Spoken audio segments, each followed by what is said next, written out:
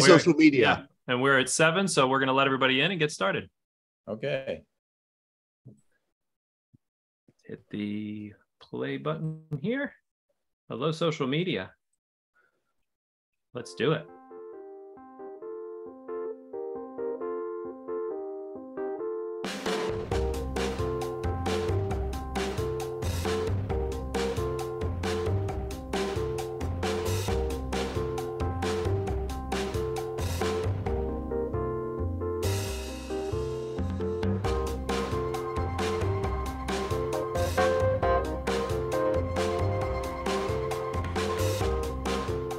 Welcome, everyone, to Veterans Breakfast Club Happy Hour for Monday, October 16th. My name is Sean Hall. I'm the Director of Programming with the VBC. Our mission is to create communities of listening around veterans and their stories to connect, educate, and inspire. We have a double header lined up for tonight and for next Monday. We're going to be honoring the 40th anniversary of the Beirut bombing. For those of you who are usually with us, it's usually a 90-minute program tonight and next Monday. Could go up to 2 hours. We're getting everybody that warning to start. But with me, as always, is Todd DiPastino. You are recovering well, Todd. You're looking good. Thank you, Sean. I am recovering from COVID and doing well and very happy to be back. Happy to have you back. And also joining us in the co-pilot seat tonight is Colonel Brad Washabaugh. How are you doing tonight, Brad? I'm doing great. I don't have COVID and I don't want it. So thank you. You're staying as far away from Todd as humanly possible. Been there and done that. Don't need any repeats. That's right. So our goal tonight is, because we're going to be honoring the anniversary of the Beirut bombing, our goal tonight is to run over history. We're probably going to get our story up to just about the bombing. We want to learn about what was going on in Beirut. We want to learn about how the U.S. got involved. We have with us, also joining us, will be documentarian Michael Ivey. We're going to be showing a trailer in just a few minutes for his trailer, We Came in Peace. And thank you all for the veterans joining us. Brad is going to be introducing you all in just a few minutes. I will take over just a couple minutes here just to give up some announcements. So what I'll do is, to start, I'm going to share my screen. For those of you who haven't joined us before, thank you so much for coming on and being a part of the VBC. We're always happy to say hi to new members. And we're also happy to say thank you to our sponsor, which is tobacco-free Adagio Health. They've been our sponsor for quite some time now. They are dedicated to reducing and preventing tobacco use and to getting the word out about the hazards of smoking and secondhand smoke. They're all about health, so they want people to quit. They have classes, nicotine replacement therapy, and a popular quit line, which is 1-800-QUIT-NOW. And they educate people, children especially, about tobacco use, from cigarettes, cigars, pipes, chew, snuff, and other nicotine products like vaping.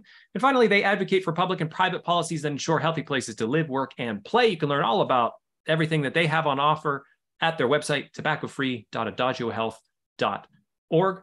Thank you, Tobacco Free, for continuing to support the VBC and our mission. We also have a VBC magazine that we send out for free. We send this out quarterly. So if you don't receive this because we don't have your address, we'd be happy to send you out this free quarterly magazine. This is the most current issue that is out right now. On the cover was Bob Harbula, an incredible story about he served in Korea and through the Chosin Reservoir. And coming up in the next issue, this is not the exact cover, but it is a mock-up. We're very excited to have Elvis join us. He's still there. You didn't think, well, we found him. And we got to interview him. Now, we have a great story from a veteran who served with him. This is going to be a wonderful magazine. And if you're very interested in it, please send us that address. You can send that to Todd, T-O-D-D, at veteransbreakfastclub.org, or to me, Sean, S-H-A-U-N, at veteransbreakfastclub.org. And we'll be happy to put you on the mailing list. This is the best way that VBC has to market who we are to everybody. And it's such a great read from cover to cover. So please sign up if you haven't. We also have a couple podcasts that I've been very happy to host, one being Lioness. This covers the women who were serving in Iraq prior to the combat exclusion policy. The stories that they have are intense and very interesting. I highly recommend this podcast, Lioness, the origin story. We are moving on to episode 8, and we have over 1,500 downloads in a month and a half. This is how popular this podcast has become. I think VBC is the only one who's telling this story, and we're telling it from not only the Lionesses, but the FETs, the female engagement teams, and the cultural support teams. So we're getting a lot of stories onto that podcast. And also, I host The Scuttlebutt, which is VBC's other podcast. It's all about learning about military culture from a civilian perspective, which is mine because I'm not a veteran. But I had Matt Lewis on. He wrote his second book called Hiring Veterans. The first book was Mission Transition, which dealt with transitioning servicemen and women out of the military, giving them the tools necessary to find a job. Well, he decided to flip the coin and go to the organizations and the companies and say, hey, if you're going to hire a veteran, what's the best way to help them to succeed? I'm going to write a book for you. And it's a great book. It's a wonderful workbook as well to help companies and organizations figure out what is the best way to hire a veteran and help them have a long, successful career with them. Great conversation I had with Matt. I hope you check it out. And also a previous guest, an upcoming guest of the VBC, Carol Van Den Hend, she wrote and finished her trilogy.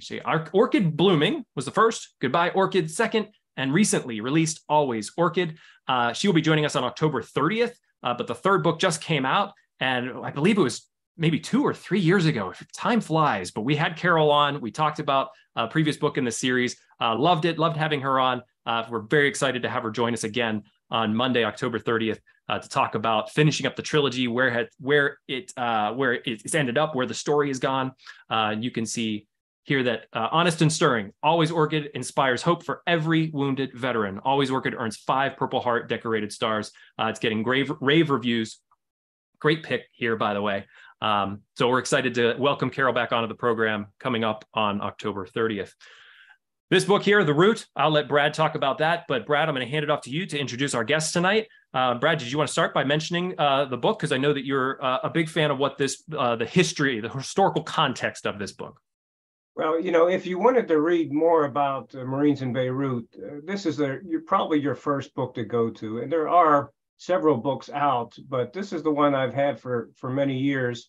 And it tells a pretty gripping and realistic story. In fact, many of the Marines and corpsmen mentioned in the book, some of them are with us tonight. So if you wanted to go back in time 40 years ago and feel from their perspectives what it was like to be in Beirut, this is a good place to start. So I've read the book and I recommend it if you want to learn more. And there's a lot to learn about Beirut. And, I am so proud and honored to have those Beirut veterans with us tonight. And, as you go around and talk about Beirut, the one thing that I've noticed is a lot of people don't know about it or have forgotten about it. And Todd, you mentioned this several weeks ago about our shows that deal with Vietnam or Korea or World War II, but the lesser known operations and campaigns like Grenada and Beirut are easily forgotten about. They're not mentioned in history books. And this is one of the reasons why I'm so proud to be a board member of the Veterans Breakfast Club, is bringing these stories back to life and back here so people can not only learn, but be inspired by these stories. And each and every veteran has their own story to tell. And tonight we're going to hear from a handful of Beirut veterans that were there before the bombing, after the bombing, during the bombing. Each one has their own story to tell. And it's really a story of selfless service, bravery, and sacrifice. And I'm just going to look through the audience and see some of the guests that we have with us tonight. Jeff Hammond is a former Navy corpsman that has an excellent resource, Beirut Memorial Online, that he'll talk about. It's a great place to start to learn more about Beirut in addition to reading. My friend Chuck Dallahy up there, Colonel, USMC retired, a veteran of Beirut, severely wounded, and came back from it and had a fantastic career in the Marine Corps, and has been very helpful in connecting me with other Beirut veterans. Jeff Haskell is a Gold Star brother of my friend Mike Haskell, who was killed on the 23rd of October, 1983. And Mike was a special person and had a great sense of humor and taught me a heck of a lot. And Mel DeMars is a guest from our show on Urgent Fury, helicopter pilot and part of that rescue, but he had 2 deployments. As you know, there was 4 deployments to Beirut by Marine Amphibious Units, and he was involved in the first and the fourth. So his unit went from Grenada right into Beirut, and that's not really a common thing in the Marine Corps. Michael Ivey is producing a documentary, and we're going to play a trailer tonight, and he's talked to a lot of Beirut veterans, and he's been touched by their stories and inspired. And let me see, as I look around, I'll go through.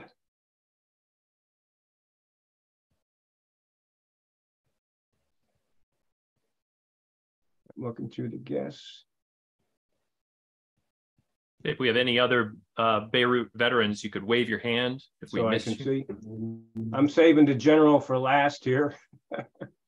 And okay, we're going to gather other veterans as they come aboard. So I'd like to introduce Major General Jim Lariviere. Excuse me, I'm sorry, I'm not very good at French. Got it, Lariviere. Lariviere, which means in French, it means the river, right? It does. And we're honored to have you tonight. He's a retired Major General in the Marine Corps. If you're counting stars, that's 2. And he's going to give us some background on Beirut. Very, very complex. He has 20 years of civilian and military experience in national security affairs. His service on active duty in the reserves. He served as a combat arms officer. He commanded every level of unit in the Marine Corps, from a platoon all the way up to a division commanding general. He deployed worldwide for exercises and operations in the Mediterranean, Norway, Panama, and Afghanistan. And his time in Beirut was during November 1982 to February 1983 as a reconnaissance platoon commander. So as a civilian, he worked over 10 years on Capitol Hill. He was a director of the House Committee on Veterans Affairs, and he was responsible for legislation and policy oversight for all aspects of the Department of Veteran Affairs. And in the private sector, he was a consultant and a policy advisor to assist companies in developing legislative and marketing strategies. And he is from the Citadel. There's so many general officers from the Citadel. I think I missed a boat, General. I should have, instead of going to Clarion State College, should have tried to go to the Citadel. Maybe I'd have better luck. But holds a degree in history and a master's in government from Georgetown. And he's a graduate of the Air War College. Todd, not quite Yale, but he's still up there as far as academia. So, General, real pleased to have you tonight. We're going to turn over to you to give us a little bit of background on what the heck were we doing in Beirut and what was going on at the time. You know, and as I was listening to the news the past 2 weeks, what's going on in that area, it just all came back like it's such a mess to be involved. And before we got involved in anything in the Middle East, we better understand a little bit about the history and what's gone before, because it really is a complex situation. I'm not sure who said it, but history doesn't, it rhymes. And so it's certainly, there's a lot of echoes for what's going on today for what went on 40 years ago. So it's an honor to be with you tonight. I appreciate all the Beirut veterans that are out there. My job tonight is to do a quick overview of why we were there, and I'm going to run through a quick history of the deployment. I'm going to hit the wave tops, and so I'm going to leave out a lot of stuff. And so I know there's a lot of people out there that got a lot more in-depth knowledge about their particular deployment than I do.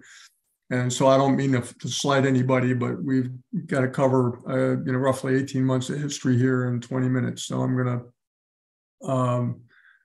to do the best I can. So what were we doing in Lebanon? Quick road to war, like we always do in some of these presentations. Next slide, please. Am I driving? Who's driving? There we go.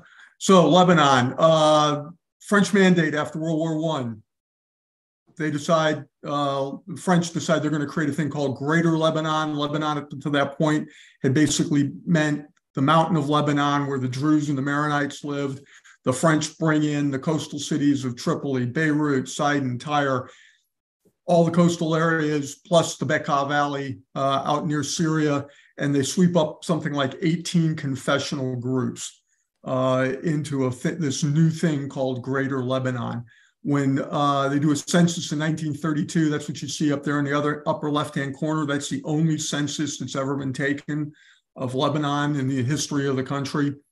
So when the country gets its independence in 1943, they start this thing called a confessional government based on that demographic that you see in the upper left-hand corner. So the Christians are more than 50% of the population, and of that, more than 50% at that time were Maronite. So the president of Lebanon is always going to be a Maronite.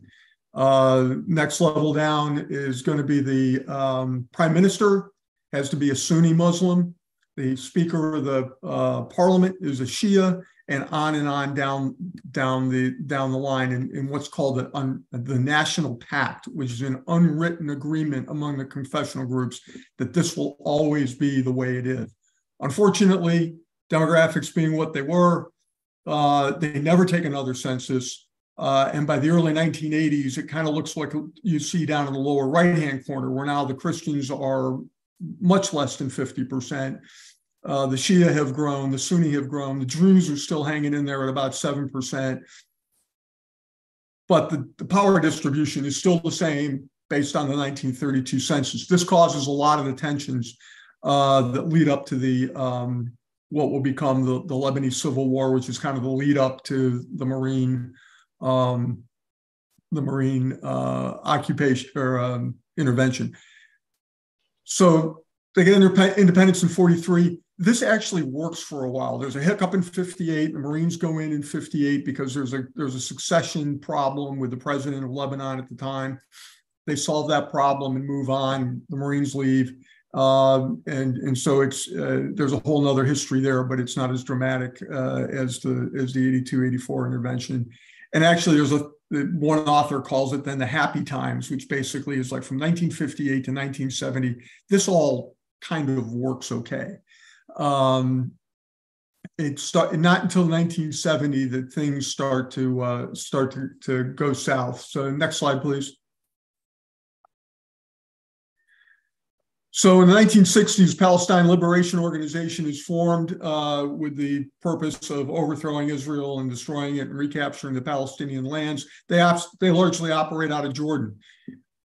In 1969, PLO concludes an agreement with the Lebanese that governs the PLO's operation in Lebanon. The Lebanese government at the time is kind of split. They've got this idea that on the one hand, Lebanon for Lebanese, and on the other hand, we have to help our Arab brothers in their fight against Israel. So they allow the PLO to operate in Lebanon. It turns out to be a great thing because in 1970, Black September comes. King Hussein says he's had it with the PLO. He kicks them out. They all move to Lebanon and occupy the southern area that you see down there in the light green and begin to conduct cross-border operations into Israel. During that 70 to 75 period, while the PLO is basically building a state within a state, the Lebanese government is weak, and all the confessional groups start to have their own militias. So the Christian militia basically became the Lebanese forces, also known as the Phalange. The Shia group is called the Amal. Walid Jumblat and his Druze organization is the PSP, Popular Socialist Party. And so you've got all these groups that have begin to have their own militias.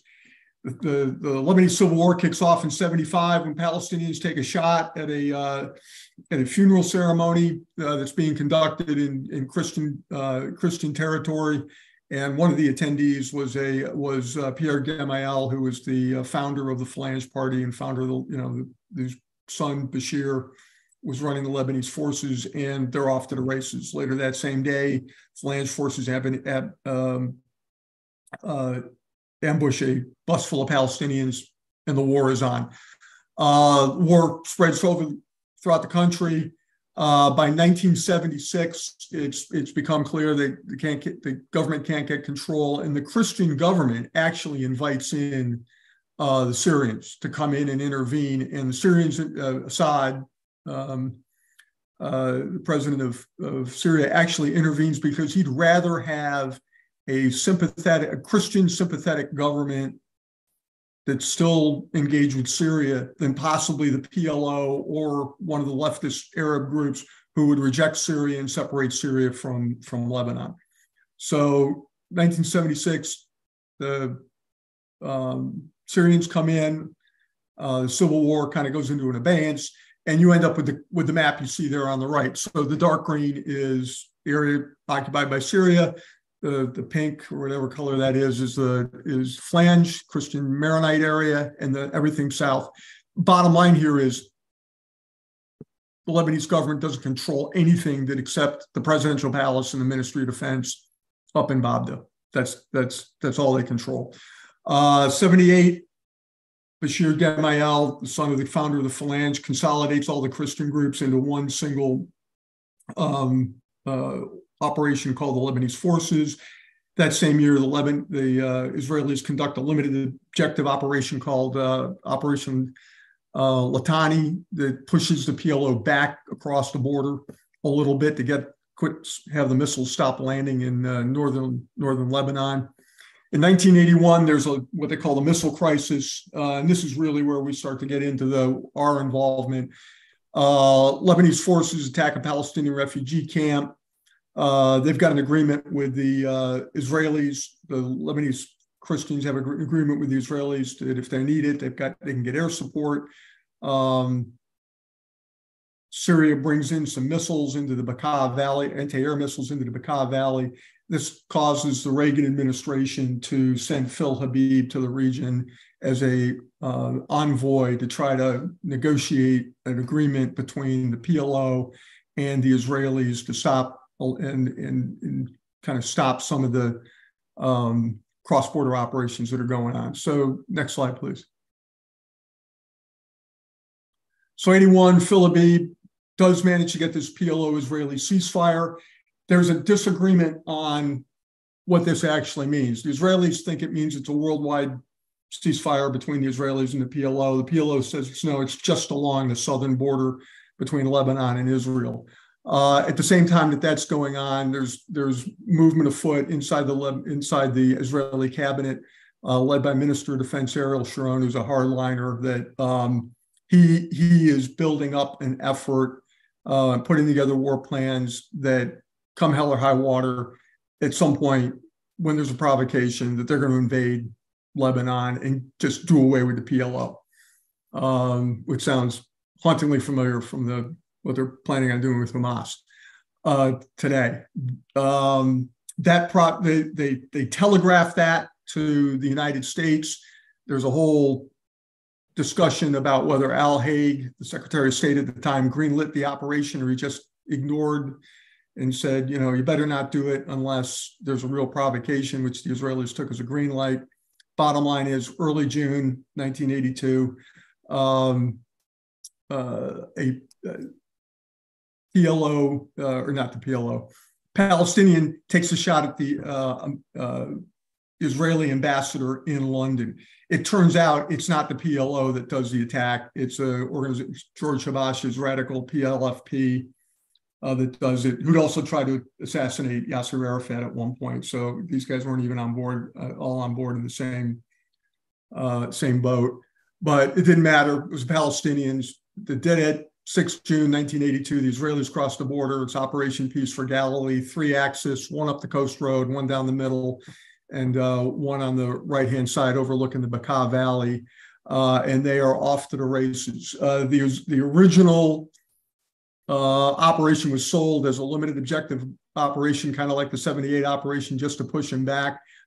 In a week, they are outside of Beirut. On the day, I think it was day 2 or day 3 of this, the Israelis engaged the Syrian Air Force and shoot down, I just got to look, 23 Syrian aircraft and disable most of the anti-air missiles in the Bekaa Valley.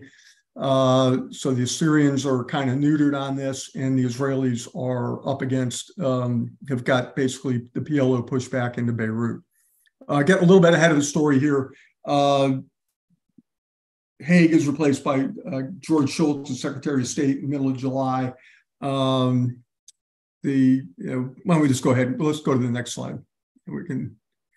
So this is what we end up with. By the end of the first week of, so the middle of June, you've got the PLO basically surrounded in West Beirut. So during the Civil War, you can see that red line down the right-hand side there. It's called the Green Line.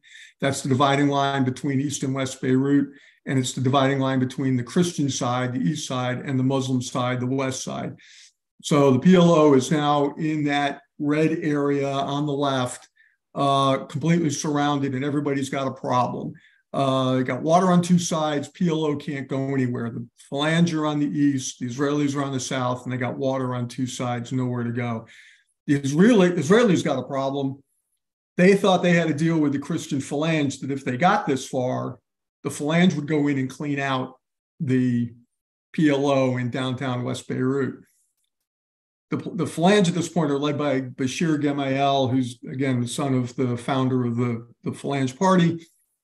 He thinks he's going to be president of Lebanon, and the last thing he needs is he's got to have Arab votes to get him elected. He's not going to get those votes if he's going to go into West Beirut and start killing people. So he decides they're not going to go. So everybody's a little bit stuck here. Enter Phil Habib and the mandate from the Secretary of State from the Reagan administration, negotiate a way out of this stalemate. And so over the course of a 70-day siege of downtown Beirut, where every day the Israelis are pounding the living daylights out of the PLO who are in tunnels underneath West Beirut, Phil Habib is trying to negotiate a departure. Next slide, please. So the policy goals for were set very early on by the Reagan administration. These are basically what Al Haig told Habib when he was sent in to go try to negotiate a solution to this problem. We want all the forces out of Lebanon. That's PLO, Syrian, Israeli. We want Lebanese authority over the entire country, and we want territorial assurance for Israel that there's not going to be any more attacks. These policy goals don't change throughout the entire operation. It's one of the few times you can look at a U.S. intervention like this and say, hey, what were we trying to do? This is what we were trying to do. And step one for Habib was get the PLO out. There's a lot of different discussions on how they came around to the idea of putting in a multinational force. Some people would say it was actually Yasser Arafat's idea, that he said he would leave if there was an international force that would cover him so that the Israelis didn't slaughter them on the way out. But regardless of how the negotiations and how they developed, the bottom line was at the end, by the middle of July into late July, they've kind of coalesced around this idea that they're going to have to be a multinational force that's going to have to be on the ground. Now, the Israelis are, fighting this. There's a lot of backsliding on behalf of Arafat. When Habib would go in and tell the Israelis, hey, we need to back off so we can negotiate. If they backed off, the PLO would start to say, hey, we're not leaving. The Israelis would turn the heat up again. PLO would say, okay, we'll leave, and we'd go a couple of rounds of this. And so it's not until really late August into early September that we finally get an agreement for the multinational force to go in. It's going to be three countries: the United States, France, and Israel. And the unit that finally gets negotiated, completely arbitrary number. Habib says the U.S. contingent is going to be 800 people, and they select the what was then called the Mao afloat, as the unit that's going to provide the forces to provide the cover for the withdrawal of the PLO. So next slide, please. So what became Multinational Force One? There's my old boss there, Rick Zinzer, leading his company off the LST into the Beirut port in order to conduct Multinational Force One, which was the evacuation. They land on 25 August 1982, which was the same day that my Mal left Morehead City, knowing absolutely nothing about this. But that's the mission. The multinational force was supposed to assist the Lebanese forces from carry out the actual departure. There's a whole long story here. There's folks with that Mal that can tell you a lot of stories about the different back and forth and how the PLO departed and the drama surrounding Yasser Arafat's actual departure. But in the end, this actually worked. The PLO got on ships, they left and went to like 6 different countries, and it was really very compact from the standpoint that as the PLO left, Secretary Weinberger, the Secretary of Defense, said, okay, we're done here. 10 September, the Marines packed up and went back on the ship. And the multinational force left. The PLO is gone, over to diplomacy now to figure out how to get the Israelis out, how to get the Syrians out, and how to get the Lebanese to take control of their country. At that point in history, for a very brief period, it was going to be a diplomatic mission only, and the Marines, there was no intent to have another multinational force go in. Next slide, please. How am I doing on time? How much time I got left? You're doing great. Okay. So why'd the Marines go back in? Marines left on the 10th. 14 September, only 4 days later, Bashir Gemayel, who during the middle of Multinational Force One, is actually elected president of Lebanon. They actually managed to corral enough parliamentarians at an army barracks up in the mountains, get them all in a room, and they actually elect him as president. He is president-elect. He goes to the Phalange headquarters in downtown Beirut in the very tony Ashrafi district to give a speech. You have a meeting there pretty much every week on the same day. A Syrian operative plants a bomb in the building and levels it. And that's the rubble pile you see there on the left is them searching through the rubble looking for him. And they assassinate the president-elect. This sets off a series of chain reactions. The Israelis freak out, quite frankly, because they don't know what's going to happen. They had been held short in the agreement with Habib and the evacuation kind of at the airport south of the city, and had not gone into West Beirut. The Israelis immediately occupy West Beirut in the aftermath of the assassination and kind of stabilize the area. The next thing that happens is they're controlling most of the access to Beirut at this point. They allow Phalange groups in East Beirut to pass through their lines and go into a place called the Sabra Shatila Palestinian refugee camps. It was on the previous map. But anyway, for those of you, all Beirut vets, you know the area. It's immediately north of the airport, is where the 2 refugee camps were. Go in there, and by all accounts, depending on who you talk to, it's 500 to 800 innocent civilians, women, children, and these are the families that were left behind by the evacuated PLO fighters. Obviously, this sets off a firestorm around the world, and is done at great consternation, causes great consternation at the highest levels of the U.S. government. Taking a step back, from the very start of the conversation on going into Lebanon, there were 2 sides. There was the DOD Joint Staff side that didn't want to do the operation. There was State Department National Security Council staff that was in favor of doing this. Obviously the president overrode the DOD advice for Multinational Force One. That same and sent the Marines in, and it worked out. Now the same debate is kicked off again about whether or not the multinational force should go in. There's a huge amount of guilt. Phil Habib makes the point to everybody who will listen that this would not have happened if the Marines had stayed, that the Israelis would never have let the Phalange in, that there would not have been the massacre, and wouldn't be in this situation. And so really out of guilt and of, this idea that we should have stayed, or if we'd stayed, we could have prevented this, the Marines were sent back in, along with the rest of the multinational force into Beirut. It's not really unfortunately, it's not really much more complicated than that. The mission now becomes the question: what are they going to do? What is the actual mission? Next slide, please. And this is where everybody starts to struggle. The Joint Staff really isn't sure what we're supposed to do. So this is actually the mission statement from the JCS alert order, which ends up being referenced as the actual mission statement for the execute order.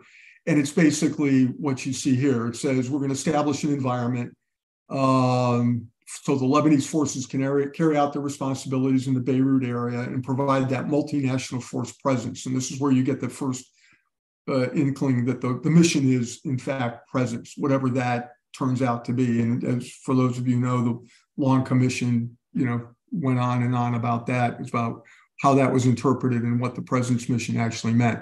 This will make its way all the way through. In my longer slide deck, I walk it all the way through the chain of command. It goes down to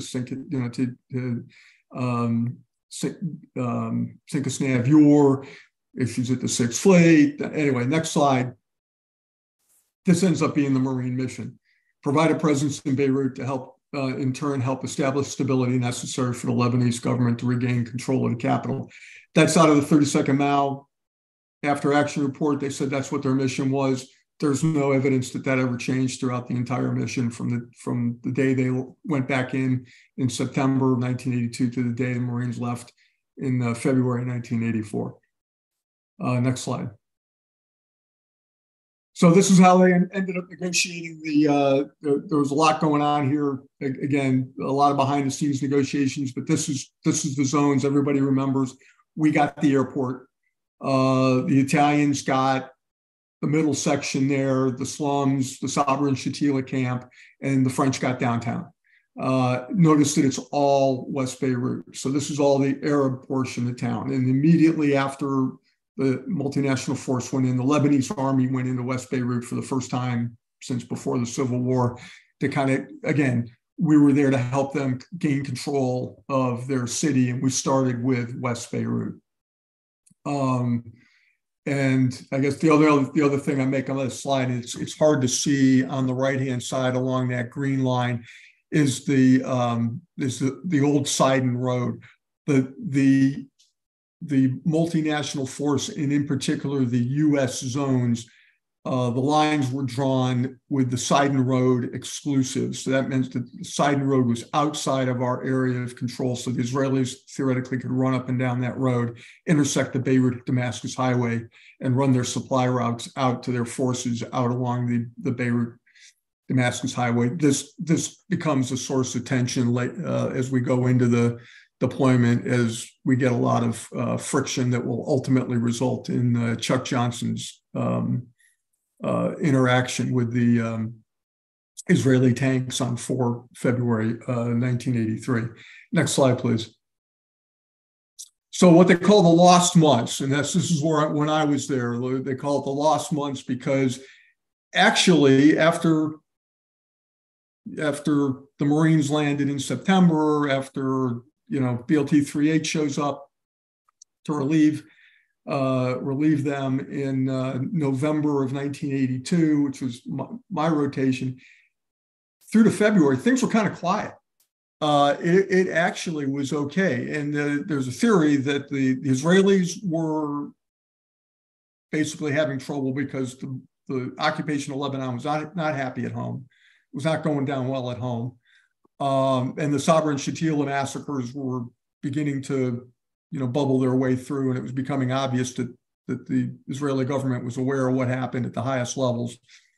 The Syrians are on their butt because they've got no stomach for a fight, and for once the Lebanese are not fighting, and they're kind of like okay with it. So 4 things going on here in this slide. Left-hand slide, that's my platoon. Our job was from day one, we got tasked to patrol East Beirut because the Lebanese government asked us to, so that the Lebanese army could occupy East Beirut and in the same way that they were occupying West Beirut, and show that they could control the Christian militias and the Muslim militias. I started patrolling on 4 November. We left 15 February. The Lebanese army didn't move in that entire time. They finally moved into East Beirut the day after I left. I don't take it personally, but that's what was going. That was one of the things that was going on. The second slide down there, the lower left, training. The multinational force, our battalion got assigned to do training with the Lebanese army. And in November, we opened up an office of military security cooperation led by a Army colonel named Tom Fintel to start bringing in trainers, start bringing in equipment, start bringing in ammunition, and all that to help establish a Lebanese army that could then go out and take control of Lebanese territory. Lower right-hand corner, negotiations. This is where it really fell through. This was the time when, again, the Israelis were, the Syrians and everybody was kind of exhausted, and they should have been able to, the theory was, and there are actually timelines, I've seen the proposed timelines, they had a diplomatic timeline to get the rest of the PLO out that were up north, the Syrians out, the Israelis out, and literally be done by Christmas, 1982. And they could not get the negotiations to go there. So what you see there is Weinberger, Reagan, Schultz, and Habib sitting at a table trying to hash this out, and they can't get it done. And then in the upper right-hand corner there, that's the Druze militia. The war stopped in Beirut. But for those of you who probably remember, for all the deployments, you could look up in the Shuf Mountains in any single night and see the firefights, and they didn't stop. And it was mostly the Druze and the Maronites going at it, trying to have it out up in the mountain, readjusting their lines, capturing and recapturing villages. So while Beirut was stable, the war was still. The Civil War was still kind of on up in the mountains. Next slide, please. So the situation deteriorates. Obviously, that's the embassy, U.S. embassy after the bombing. Next slide. So again, quiet through March, and then for those of you who were there, came in after I let my unit rotated out in February. You'll be more familiar with this because you were on the ground living it. Italian patrol attacked in March. Next day, Marine patrol. That was the first real indication that maybe things were going south. 18 April, the big event. The embassy bombing kills 17 U.S. citizens, wipes out the entire CIA station. Obviously, with the adverse effect on intel. But Colonel Meade, the MU commander, or the Mao commander, in spite of the terror threat, we continue to keep that proper balance between security and presence. And it's interesting he makes that comment because that becomes the crux of the problem throughout the rest of the deployment. What does presence mean? A lot of the commanders said presence means we've got to be visible, and we've got to be showing that we're out there trying to keep to support the Lebanese army in their mission of taking over more control of their country. At the same time, we got to maintain a proper security balance, and that becomes one of the findings at the end of the in the Long Commission after the bombing. Next slide.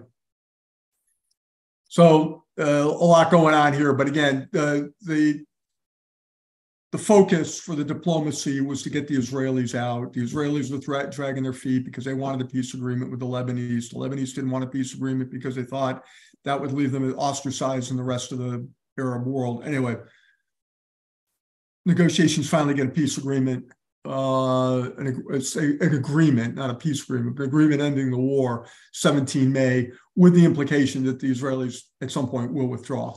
This now becomes a rush because they know the Israelis are going to leave. Who's going to take over the area between, south of the airport all the way back down to the border? Who's going to occupy that area? Well, in theory, it was going to be the Lebanese army, which is nowhere near ready to go do that. And so at this point is when you start to see all the Lebanese militias now start to jockey for position. Even as the Lebanese government and the Lebanese army are attempting to get themselves spun up so they can kind of hopefully take control of some of this territory. But you can see 30 June there, the Lebanese forces enter the Shuf Mountains for the first time. By July, the Flange and the Druze are having it out in East Beirut in the Shuf Mountains. The first shells land on the airport 22nd July 83. At this point, it's clear, we're not providing the security, we're not providing the stability that was intended. 22 July is also a big date because that's the day Bud McFarlane, former Marine, Deputy National Security Advisor, is named to replace Habib as the Mideast envoy, while at the same time retaining his job as Deputy National Security Advisor. And he actually comes to Beirut and takes up residence in the ambassador's residence up in Babda, overlooking Beirut, which is part of the end story here. Next slide. August, situation continues to deteriorate. Laff Druze fights, artillery, rockets in the defense ministry and the presidential palace, airports being attacked, Marines, are being shelled. There's firefights. Finally, the Marines finally are allowed to return fire with artillery on the 29th of August. On the big event, next big event, though, is on 4 September. The Israelis decide they're going to leave. And this now kicks off what becomes known as the September Mountain War. The gloves are off. The militia groups are at it. Immediately before this, Walid Jumblat and the leader of the Druze creates allies with some other leftist Arab groups and creates the Lebanese National Movement, which essentially becomes the leftist Arab groups that combine, support the PLO, Syrian-backed, that are in direct opposition with the Phalange and by extension, the Lebanese army. Next slide. So Jumblat's crew of leftists are fighting, with the Maronites up on the mountainside there. The Lebanese army, Gemayel decides to send Colonel Ayoun, future chief of staff of the army, future president of Lebanon.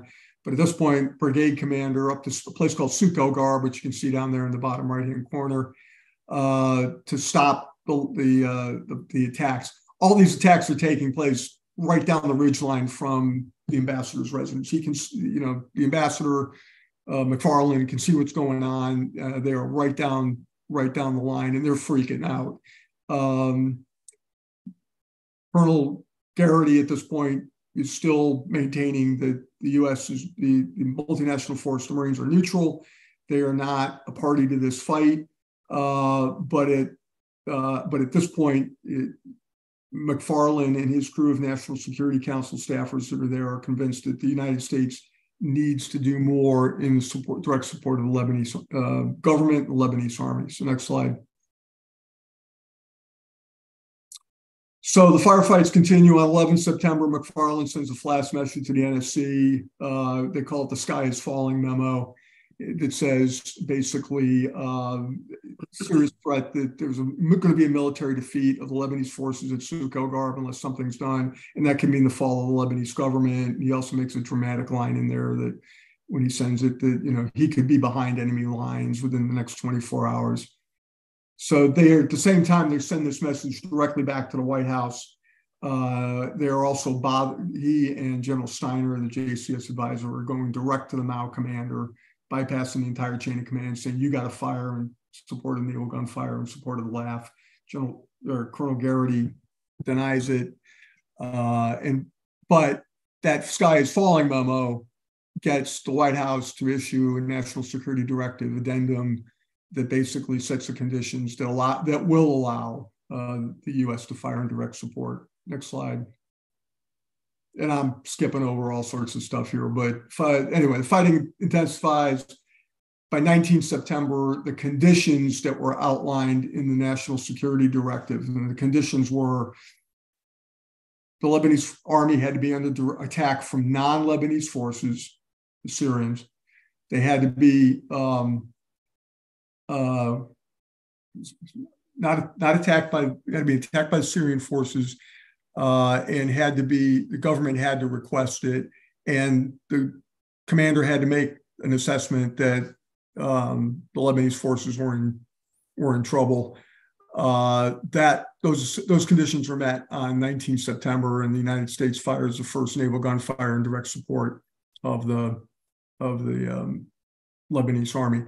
Many people have written about this, say this is the turning point where the United States goes from being a neutral party to becoming just another militia inside an internal Lebanese firefight. After all that happens, on the 26th of September, there's a ceasefire that is negotiated, and they set an agreement to have talks in Geneva to try to solve the internal Lebanese situation. Next slide. But behind the scenes, it turns out it's too late.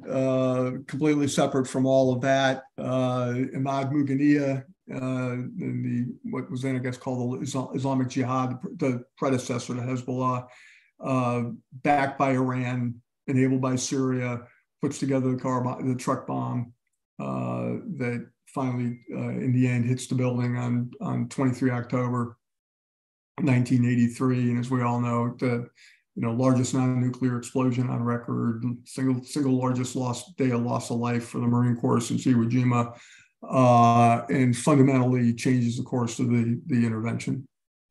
Next slide. Even after the bombing, and it's amazing because I've been through the Reagan Library and looking at all the National Security Council documents. The administration still thought they could salvage this. The Mao digs in November. By 4 December, Marines are still taking shells from Syrian territory, taking KIA, WIA, they're responding with naval gunfire and airstrikes. New Jersey New Jersey's been deployed. They're start firing by 15 December. And so this goes on through the rest of December into January. Next slide. But it's just not enough. The internal Lebanese dynamics just won't work. Even as Reagan says on the 4th of February, we're there. We're gonna stay. At the very same day, Prime Minister resigns. That collapses the Lebanese government. The LAF Brigade in Baqa defects.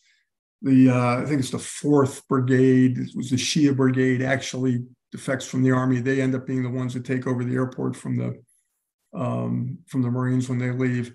Anyway, by the 7th, Reagan orders the Marines back to the ships. By the 26th of February, it's over. And the Marines withdrawal is complete, with the exception of a small detachment that's still guarding the embassy in downtown Beirut. So two after action reports, both of them focused largely on the bombing and the security. The Long Commission report that was commissioned immediately after the bombing. I'm sure most of you have read through it or know of it. It's highly critical of the President's mission and highly critical of the security arrangements in and around the building.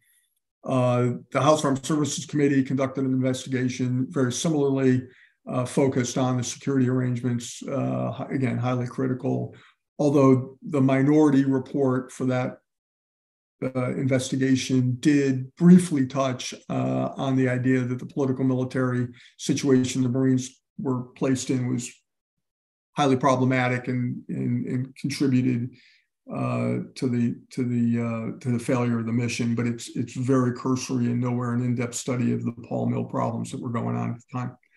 So anyway, I've probably gone on longer than I should, but that's kind of how we ended up, and kind of quick run through the history. But again, there's many of you out there who lived a lot of the detail of this. Yeah, and that's my final shot. I've done this presentation 8 times at the Joint Forces Staff College. This is always my final slide. I wasn't there for the bombing. This photo was taken the day I got on the helicopter to go back to the ship, 14 February 1982. And for whatever reason, I walked out through that gate, turned around, and took a picture of the building. And it's always kind of emotional because it's probably the view that the bomber had minutes before he drove through that center entrance and pancaked the building. So I always end with this slide and the comment that as we've learned over and over again, before you send Marines or any U.S. military personnel into a deployment, you need to have a clear idea of what you're trying to accomplish and a clear strategy on how to accomplish it. All right, thanks. Back over to you. Thank you very much, Jim. As you said, you probably, as much as was left off of the information, so much is still in there to make it a confusing, absolutely confusing mess that we were involved in. And, Brad, I want to shift over to you just to see what your thoughts are on just like that history lesson. Well, I think a lot of people go back to, rightfully so, September 11th as a mark in the sand for our war on terrorism. But I think October 23rd, 1983 is really the start of a mark where terrorism and fighting in asymmetrical warfare, such as car bombs, truck bombs, terrorist acts, have been targeted against the U.S. policy. And in Beirut, they were successful. And, one criticism is that we never really retaliated. We never really made them pay for what they did. Now, that's a broad statement to make, but you'll hear it over and over again when we look back at Beirut. And our enemies learned a lesson from it. So a very complex situation, as we heard. A lot of players. We got involved in the middle of a civil war with an illy defined mission and confusing rules of engagement. A lot to be learned, but even more so, there's a lot not to be forgotten. And that's where the danger comes in, is forgetting the lessons of Beirut. And that's really, I think tonight, when we start hearing from the veterans and their perspective, I think we'll bring that 40 years ago forward to today, to what they feel and what they experienced and what we can learn from it.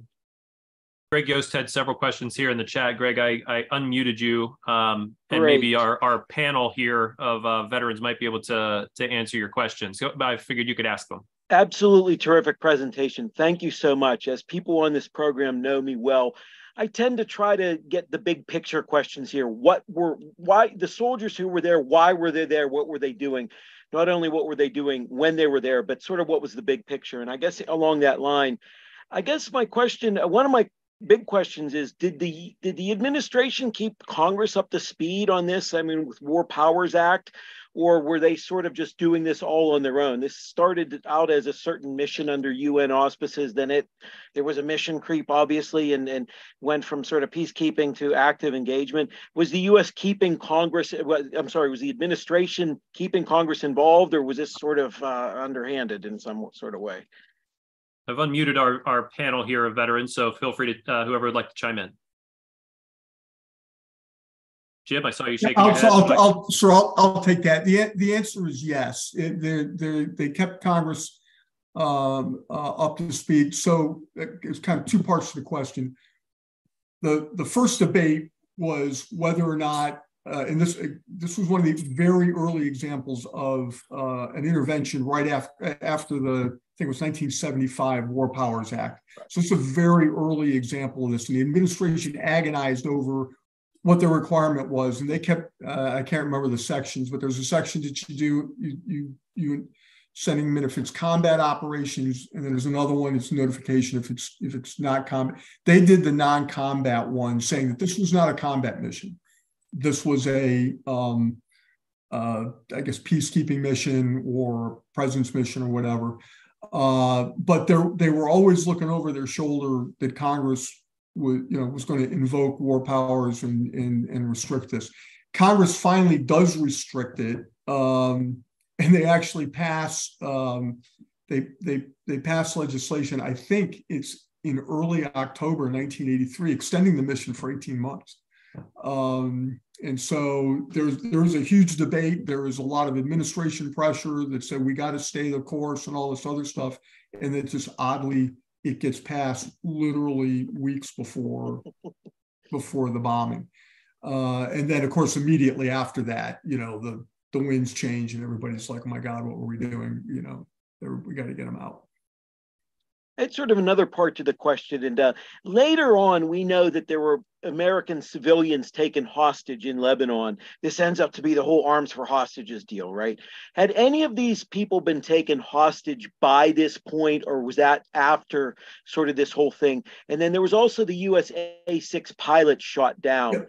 Who shot him down? Who held him? And did the US make any deals for his release, or did the other side just release it saying, this guy's too hot to handle?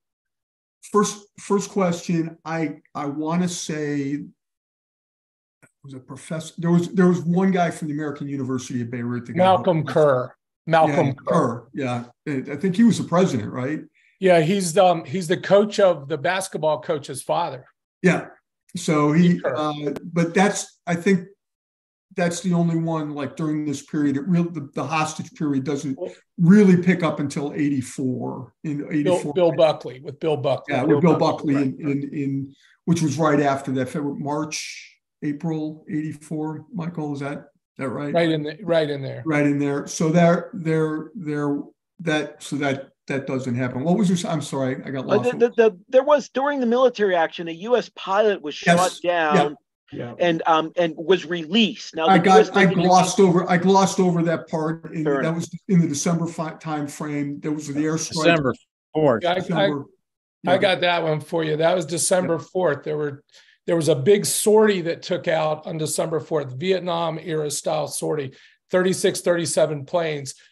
But earlier that month, they already knew that the Syrians had these SAM missiles. So 2 of these planes get shot down, and it goes off at the wrong time of day. And 2 of the pilots are recovered. One pilot is killed. His name's Mark Lang. His weapons guy behind him, it was an A6 Intruder, I think.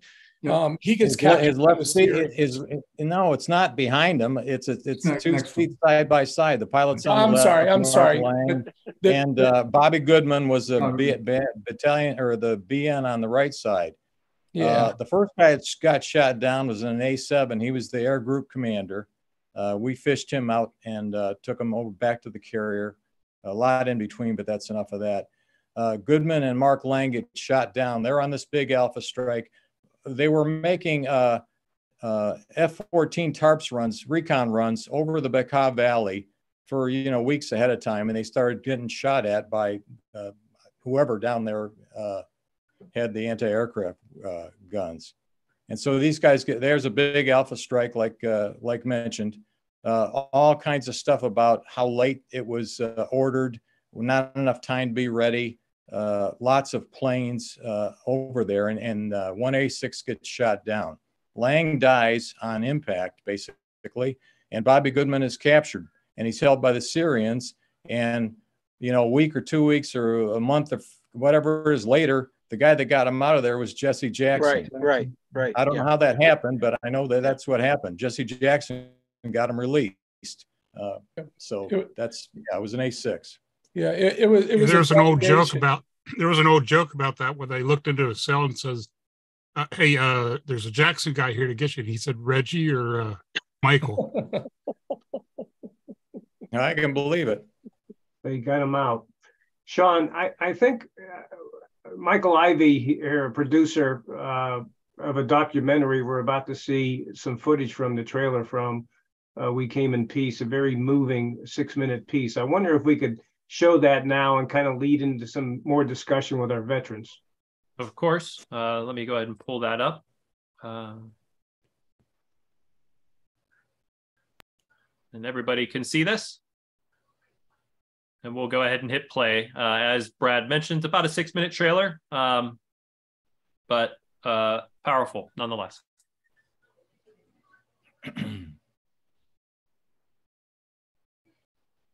It was a tragic, very tragic time. The lives lost at the embassy, the lives lost at the barracks compound. It's almost like we don't want to remember it. It's like a black eye. But for those that were involved in it, they'll never forget it. And their families that were involved in it, they'll never forget it. But I think a lot of people, it's not they never forgot it, they just never hear about it. A step-grandson named Stephen, and he knows I'm a Marine. You cut me open, I bleed Marine Corps green. And he gave me a book.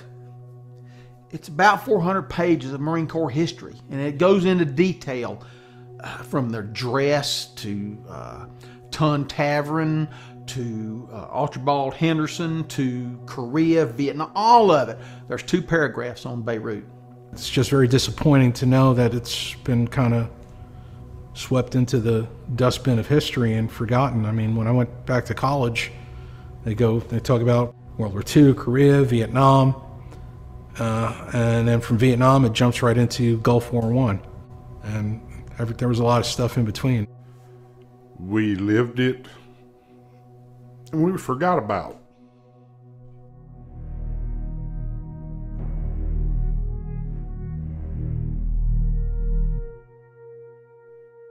The government of Lebanon has requested, and I have approved, the deployment of United States forces to Beirut as part of a multinational force. In the days ahead, they and forces from France and Italy will be playing an important but carefully limited non-combatant role. The parties to the plan have agreed to this role and have provided assurances on the safety of our forces.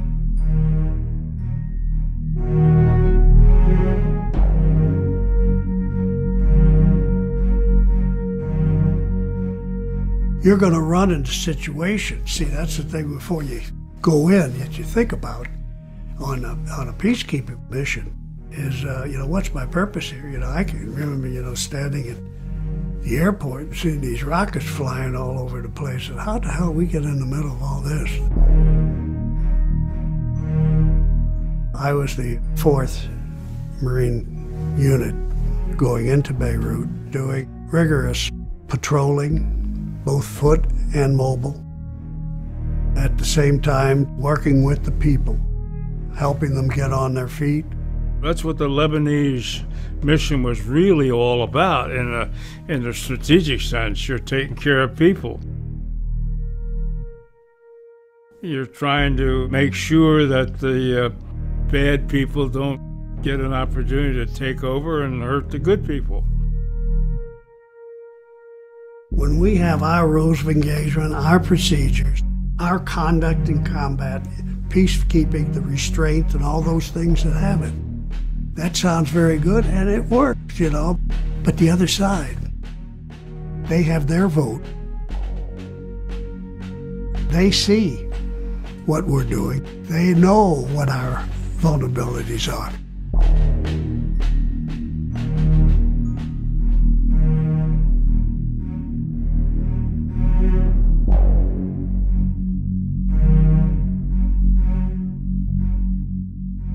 I expected to be hit. You could smell it in the air. It'd start going downhill in a hurry. And we got hit with unimaginable ferocity, a horrific terrorist act. With dawn just breaking, a truck, looking like a lot of other vehicles in the city, approached the airport on a busy main road. At the wheel was a young man on a suicide mission. The truck smashed through the doors of the headquarters building in which our Marines were sleeping and instantly exploded.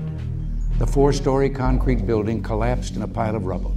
At almost the same instant, another vehicle on a suicide and murder mission crashed into the headquarters of the French peacekeeping force. 241 Americans and 58 French peacekeepers died.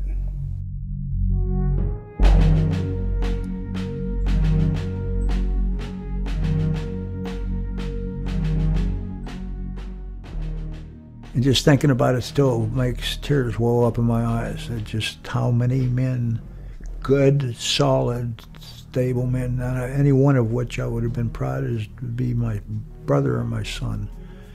But they were killed. It was a strategic weapon, and it accomplished a strategic mission.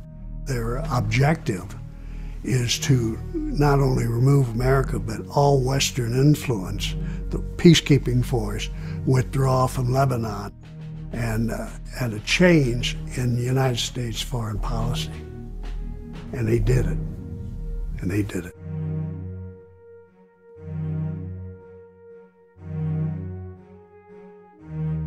I still think it was a big mistake not to have some retribution. You have to answer that, and I think we've paid a price for that because it whet the appetites of the terrorists and so on. I hate terrorists. And I guess I have a reason to.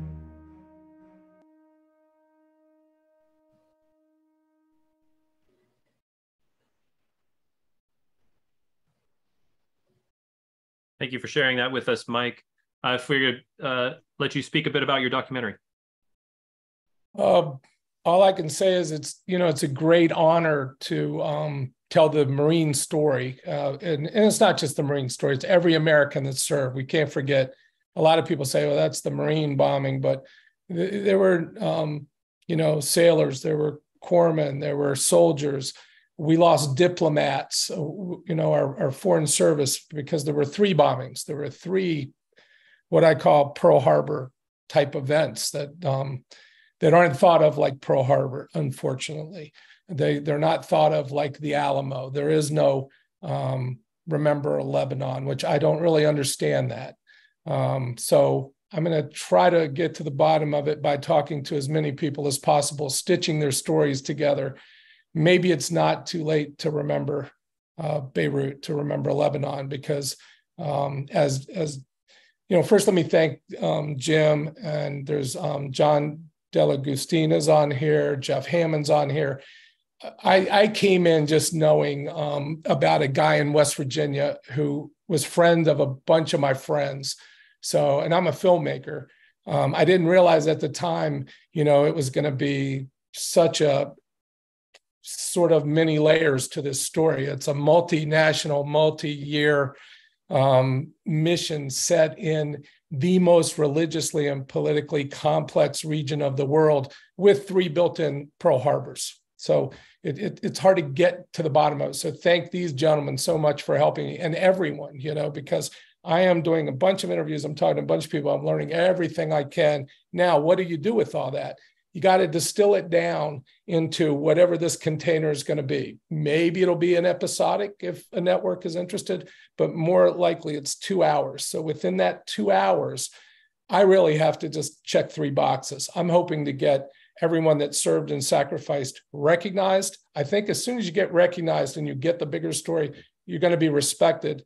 And then I think you'll be remembered, because there's something, and even God bless those guys at the Beirut Veterans of America who early on endorsed the project. And their first duty is to remember. But as we all know, if we could just remember, we wouldn't need public schools. We wouldn't need universities. It takes techniques to remember. So I'm hoping within this film, and the main technique is, and it's everyone that served there, or everyone who is in Beirut, they're telling the story, and I'm stitching them together. And we've been very fortunate, and mainly through the help of Beirut Marines who happen to bump into people on deployments. And, we were able to get Ambassador Ryan Crocker. He and his wife were in the embassy when it blew up. He's been our great superstar ambassador to the Middle East through many presidents. Former Secretary of the Navy, Vietnam Marine Jim Webb, who visited right before the bombing. There's other people. I've got, a United States congressman who visited twice in 1982, once in July, and met all the players, all the faction leaders met at the American ambassador's residence. He went back in November with John Murtha, who was the first Vietnam veteran elected to Congress from Pennsylvania, if anybody remembers him. And, when you read what Murtha wrote, he knew flying in, it was a mess. So what are Marines doing in this position? And I'm just trying to, shine the light on what the Marines were doing in that position, why they weren't allowed to, why this peacekeeper role didn't include going out and pushing out and taking a bigger perimeter to protect yourself more. Again, some of these questions will never be answered, but I'm absolutely talking to everybody I can. I'm listening. Anybody can get a hold of me. If you go to wecameinpeace.us, the contact form comes directly to me. I'm, and that's it. I'm honored to be able to tell this story. It's not an easy story to tell. It's taken a little longer than I thought it would. But again, I think as what will the film do? Well, it will remember the Beirut veterans, but I think even more important, it becomes a historical document that fills in this time between Vietnam and the Gulf War somewhat, as much as it can, or at least gets people interested in it. And it gives the human history. So it's very easy to connect to these people that were there. If you look at Pearl Harbor, there's always, as big as Pearl Harbor was, it seems like whatever the account is, there's two stories. There's the African-American cook who jumps up on the anti-aircraft gun on the West Virginia, and there's a pilot at one of the fields who gets off and has a dogfight, and you don't hear much of the people. This film, it's all the people that were there, and it goes, again, Secretary of Navy, Commandant of the Marine Corps, and a whole lot of grunts. And everybody's slice of that field is sort of different. So to put them all together, it's a job, but I think it's going to become, I think it's going to help people at least dig in more with Lebanon and at least recognize it, because for whatever reason, it just kind of went away. I mean, I don't understand that. I don't understand though how two government investigations on what happened in the bombing wrapped up in 2 months. Like, when has the United States government ever wrapped up an investigation in 2 months? Not just one, but two. I mean, I don't understand, being the civilian here on the outside of the wire looking in. I don't understand, and maybe there was, and I'm not aware because maybe it's not public knowledge, but was there a Marine Corps investigation that put everything under the microscope? So I don't know. I think my brother's on here, medevac pilot, retired dust-off pilot. And I know he would tell me, Mogadishu, boy, every time you go and your aircraft gets fired up and the crew chief walks on that aircraft, things change because the Army put Mogadishu under the microscope. I don't know if that happened with the Marine Corps, but I'm sure trying to find out. I'm doing the best job I can. I'll take whatever help you have. If there's people on here that have pictures, letters home, again, it's a personal story. I think that's how America will connect to it at this time. But I'm open. Everybody I've interviewed, some of them are on here, right now. Thank you guys, and you're all collaborators. So I'm listening, and I'm honored, and I don't want to take up any more of your time, but I'm open to conversations if you guys want to contact me. Can I just jump in here, Brad, real quick? Yes. Quick, just Michael asked your question. No, the Marine Corps never did an in-depth investigation. And when I was out at the Reagan Library earlier this year, I did confirm there is a classified version of the Long Commission report. There's 2 boxes of material that are classified. And the first person who asked for it to be declassified was in 2008, and he hasn't gotten a response yet. So I don't know what's in those boxes, but it sure would be interesting to know what's in the classified version of the. Well, and one of the living, it's Bud McFarlane, right? Who Vietnam Marine, who ends up getting into the National Security Administration, and then he becomes, in the Reagan administration, he's moving up. He gets as the special envoy to go to Lebanon. A guy that's left, I think you pronounce his last name Tosher, Howard Tosher. You're familiar? Tosher, yeah. Howard Tosher. Well, so everything you try to find on Howard Tosher, if it's in the Reagan Library, the National Archives, wherever it's at, it's all classified. And he was the senior advisor to Bud McFarlane. I don't, 40 years later, should it still be classified? We don't know. Well, we don't know. Yeah. Thank you. It's, I think if we can open it up to our Beirut veterans to speak if they want, it's 40-year anniversary, but our veterans live with the Beirut every single day in one way or another. So I realize how difficult it is to talk about it. But I think our audience, or heroes out there, our veterans that served in Beirut, I would like to open it up for discussion and comments about what they're feeling and what they felt going into Beirut, and how they're handling it after all these years.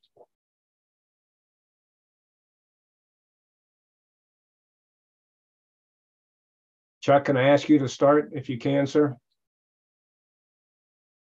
No. No, I'd rather not. Okay. Maybe we can start with a very interesting comment, Judith. Judith Young, you were former president of the Gold Star Mothers. Your son was KIA and the bombing, but you had a very interesting comment here based off what Mike said about it's been forgotten. You said that it hasn't been forgotten in Lebanon. That's correct. Can you tell me why? Because they have a 20-mile march every year up into the mountains to their memorial for their wounded in the Civil War, and they do it on October the 23rd every year. And I was with the freedom fighters just last weekend, and believe me, they don't forget. What was their view of the Americans that were there? I would just like to say one thing. As far as the camps, when I questioned them about the camps, they said it is not what you really see on the news. It's not, it was kind of over exaggerated as to supposedly the killing of the women and children. They assured me that was not the complete story. They wanted that to be known.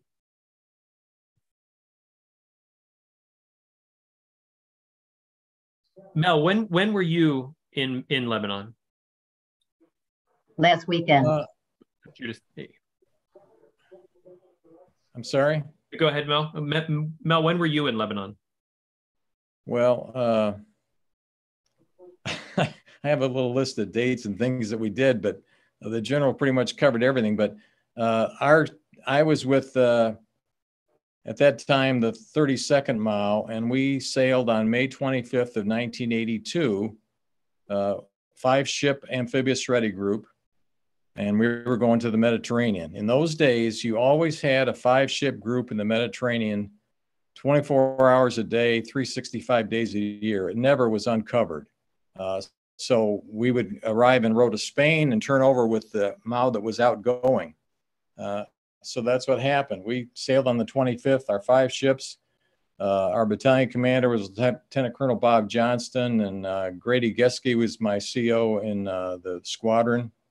Our squadron had 12 H-46s. This was typical, 4 H-53s, 4 Cobras, and 2 Hueys on a small, what I would call a helicopter carrier called the Guam. We got to Rota, Spain on June 6th, having crossed the Atlantic.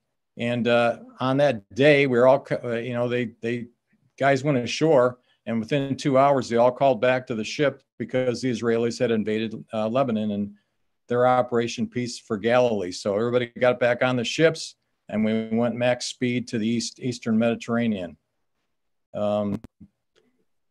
As we went by Sigonella, Sicily, and Suda Bay, Crete, we flew aircraft in there to pick up people, weapons, systems, ammunition, mail, and supplies and things. And we got to what's called the modified location, MODLOC is what we call it, on the 6th of June. That was a 50-mile by 50-mile box, 100 miles off the shore. And then we prepared for the embassy evacuation. And at the same time, we did what we called shuttle diplomacy. Mr. Habib and his other negotiators, we'd fly in between Tel Aviv and Beirut routinely. And also we'd pick up people up in Cyprus and bring them down and to get involved in these negotiations. And the whole time we're getting ready for this embassy evacuation, which did occur, as the general mentioned, June 24th. Now, it was all by sea. The small boats from the other ships in our group went into the port area, and we had 2 infantry companies go ashore, Ken McCabe's Echo Company and Rick Zilmer's Foxtrot Company. And they picked up all these people, put them in little boats, went off to the big ships, and the big ships took them up to Cyprus. We stayed around then for quite a while doing shuttle diplomacy. Again, flying Habib around and Morris Draper and these other guys trying to figure out what was going to be done there. by the 26th of July, the ships all went back to Naples. We did keep a Huey debt, 2 UH-1s to fly Mr. Habib around, and I was with them. We went to the Independence first, which is a carrier, and we were there for about 10 days. Then we went to the Forrestal for another 7 or 8 days. Then we went back to the Independence for another week or so. The ships came back on about August 20th to get ready for the PLO evacuation. Now that occurred on the 25th of August, and I was, as one of the operations officers for the MAO, I was for the squadron. They sent us ashore to observe. And observing the PLO evacuation, anybody was there would never forget it for the rest of their lives, because we were in the port area and all these bombed out buildings standing around, and we just waited, and slowly you could hear firearms going off and big trucks bringing the PLO fighters. They all were dressed in brand new green fatigue, utilities. They're all firing their AKs and SKs up in the air. It wasn't just guys, it was women and kids, and not just all Mediterranean type people. We saw obviously Europeans in there with red hair and red beards and things. 1,000 and some were processed the first day. They put them on the Salt Georgius, a ship, to send them up to Cyprus, and something like 6,000 over the few 2 or 3 days. Processing was basically taking their names down and put them on the ship, and they sent them up to Cyprus, and then they flew them to wherever all these people went. So that was supposed to be the end of it for us. Ships go back to Naples on September 10th, and then, as the general mentioned, on the September 16th is when they had the massacres at Sabra and Shatila, and he talked all about that and why it happened and who watched and who didn't do anything. And so, as also was covered, the multinational force comes back, or what becomes a multinational force, at the end of September. We flew in one of the companies, 2 of the companies went in by sea, and then by the end of October, we were relieved by the 24th MAO. So that's, the first unit was in there, did all the things the general mentioned. That's kind of how we got there. What was your impression of Lebanon when you stepped foot there? Well, as he mentioned, it was pretty chaotic. But also he mentioned that it was kind of after, we all went in for the multinational force and all went ashore. It was kind of quiet. In fact, the day or two before we left to go back home, we went up to, there were several in my unit, along with our CO and a couple other people, that went up to some restaurant up in the mountains overlooking the city, and it was pretty quiet and beautiful at that time. Obviously, that did not continue, and all the factions, which we learned about, couldn't believe how many different factions there were with their, like, as you mentioned, all their own militias, and they got into it later on. So, and we went back the second time. We talked about this last week at Grenada, because we were going to Lebanon, getting ready to go back, and that was all our focus. And 2 or 3 days out of port, we turned south and did Grenada. And when that was over, then we headed to Lebanon, got there on about the 17th of November for our second time, and then pulled all the Marines out in the end of February. So it was dramatically different the second time we went. Obviously, it was after the bombing. The New Jersey was there, firing 16-inch rounds into the mountains. Just totally different. Does that answer the question? Yeah, thank you. Brad, I was going to pose to you the same question. You were there, what was your impression? Well, yeah, the picture you see is my friend Mike Haskell, and we have his brother Jeff with us tonight. Mike and I were friends. We served together in Okinawa, and that's on top of the BLT headquarters in September. Our unit, the 31st Marine Amphibious Unit, came up from Africa through the Suez Canal to reinforce. And, Lebanon, Beirut from a distance, from the sea, is just beautiful. Blue seas, mountains, white buildings. But as I mentioned earlier, as soon as the sun went down, you saw tracer rounds going from one hilltop to the next, and you heard the explosions. So it was a very, very dangerous place. And first time I flew in a helicopter, like Mel flew, was we skimmed over the water, just feet above the water, as low as we could get, with the machine gunner manning the 50 caliber machine gun and landing in Beirut and getting off even before the helicopter stopped rolling. But it was a very, Beirut International Airport is flat, and then as you looked east, there was mountains and towns, and it was a war-torn place. And the Marines I met, Mike Haskell and others, were just so dedicated and professional in a very difficult position. Took great pride in what they were doing. And Mike Haskell was a friend, and I think about him every October. And he was, I think, highly respected by all who met him. And Jeff, I know you're out there listening, and I don't want to put you on the spot. Is there anything you'd like to say about Mike to the audience that we can learn a little bit? There we go. I just want to thank everybody for putting this on specifically. A big shout out to Chuck Dallahy over the years. He has stepped up and gotten me names of people.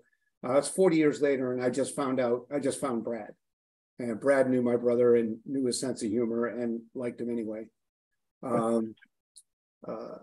Mike had gone in right out of high school. He went in and was a drill instructor for a few years, got to college, back in.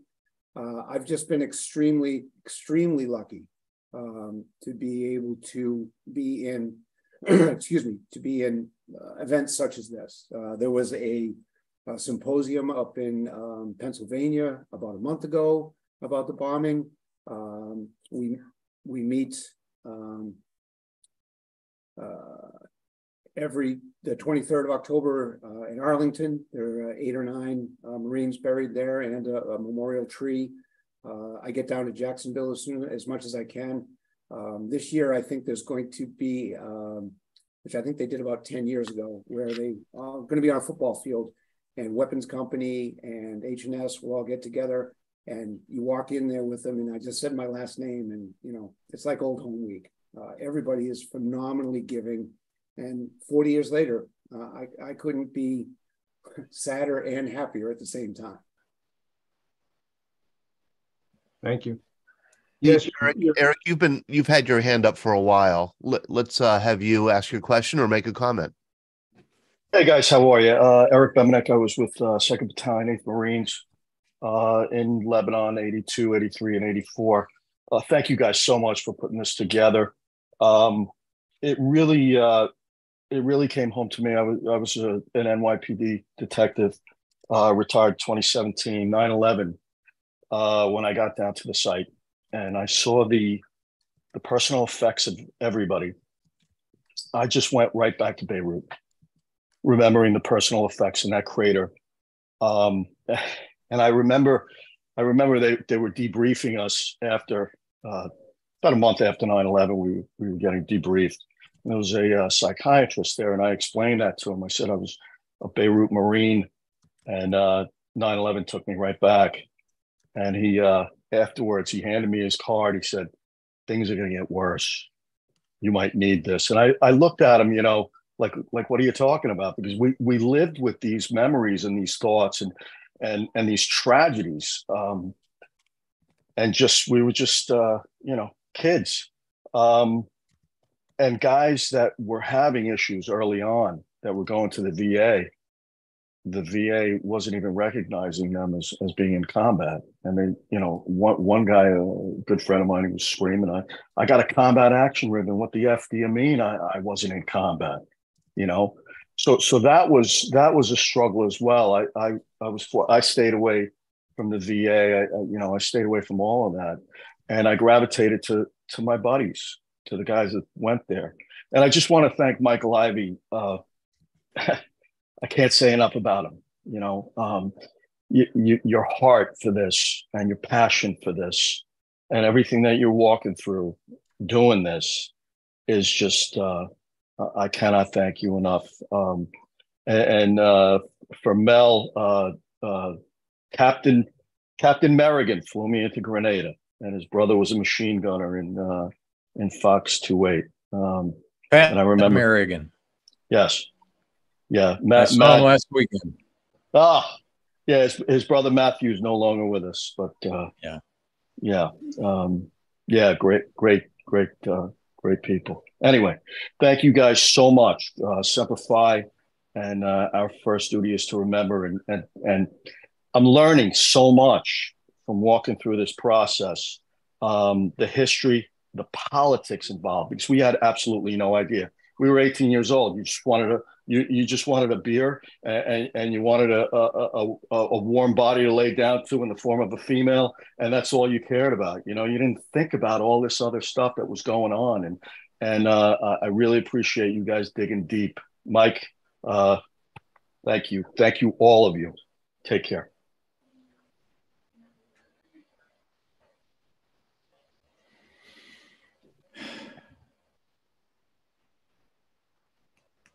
Thank you very much, Eric. Brad, did you want to go to Chuck Dalley? He put a comment here in the chat. Chuck, would you mind saying it? In the chat, I see that someone knew Sergeant Major Douglas. I just wanted to personalize him just a little bit. Tell whoever put this note in there that Sergeant Major Douglas, I knew him very well. When we were back in Lejeune before we deployed, he fought pretty hard to make the deployment with us because he was at retirement age, and he had to fight to make the deployment. And then once in Beirut, he had high blood pressure, and the doc wanted to send him home. And they actually sent him to Naples, Italy for a medical check. And the docs in Naples sent us a message and said they're sending him home. And the next thing you know, he's back in Beirut. And we asked him, how come you're not on your way home? And he jumped a helicopter and basically made his own way back to Beirut. So he died in the bombing. Mm. I believe they named a barracks at South Weymouth Naval Air Station after him. Chuck, I did not know the Sergeant Major, but after reading about him, he had a presence about him. And I guess he was a large man, powerfully built, but he was had about 6'7", 280 pounds. Yeah, that's big. Yeah. And he had the respect of all the Marines that came to know him, and his actions really speak all there is for him. So, yep. And we have Mike here who said he served under Captain Haskell and Sergeant Major Douglas. If I can, Mike Haskell, his sense of humor, what does that mean? Well, when I was a brand new lieutenant checking into the 3rd Battalion, 9th Marines, we checked in kind of late because they had already been deployed to the Philippines. We caught up with them. I walked into a room and there was Mike Haskell along with the other lieutenants, and he was the senior salty lieutenant there. And I was the junior 2nd lieutenant just coming aboard to the unit. And he was, stuck out his hand with that toothy smile he had and said, "Welcome aboard, Lieutenant Washaba." And, I thought that, it was a nice warm welcome. And of course, what I was doing was entering the trap that he set. And he said, "Well, where are you from, Lieutenant?" I said, "Well, Pittsburgh." "Pittsburgh? You mean Pittsburgh, Pennsylvania?" "Not Kansas, but Pittsburgh, Pennsylvania." I said, "Yes." I don't believe it. This is just a small world. What part of Pittsburgh? Well, I said, "I'm from Penn Hills." "You're kidding me. Penn Hills?" The chances of this is just unbelievable. Whereabouts in Penn Hills? How far from the library? Okay, well, how far from the police station? I think I got it vectored in. You won't believe this, but I grew up hundreds of miles away from there, and he just named a town. He just reeled me in hook, line, and sinker, thinking I found a homebody, a friend, and he got a good laugh out of that. But that was just Mike Haskell, and I tell you, he knew his stuff. as an infantryman and as a leader. He taught me a lot, especially about his sense of humor. Even though how strange it can be at times in tough situations, it can really do a lot to break the ice and bring people together. Mike, you said you served under Mike Haskell and Sergeant Major Douglas? Yes, I did. Mike Stringent, 1st Battalion, 8th Marine C Company. I was in 3rd Platoon, with the 24th MAL. My boots hit the ground in Beirut. I was 19 years old. My first deployment to the Mediterranean was under Captain Haskell. He was our company commander, and we talked about his humor, his witty humor.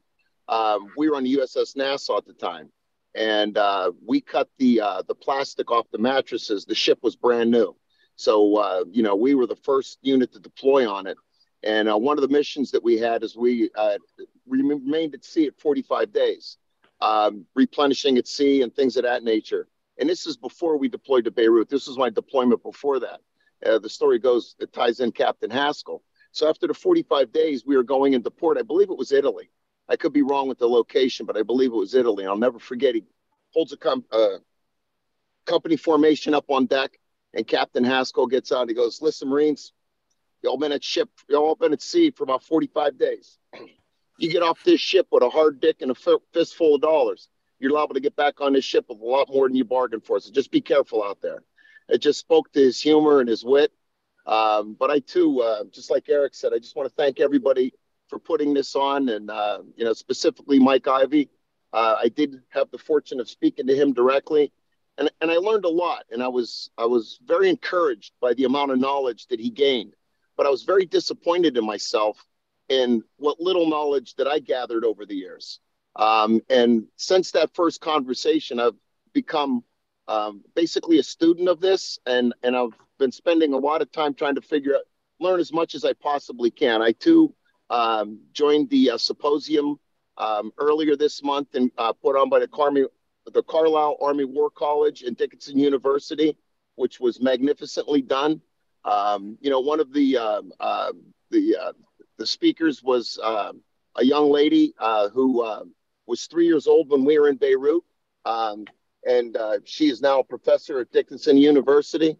And when they opened it up for questions and answers, the first young lady, who was obviously by her wardrobe, you could tell that she was Muslim, and her question was simple, and it was poignant, and it made the entire symposium, in my estimation, a complete success.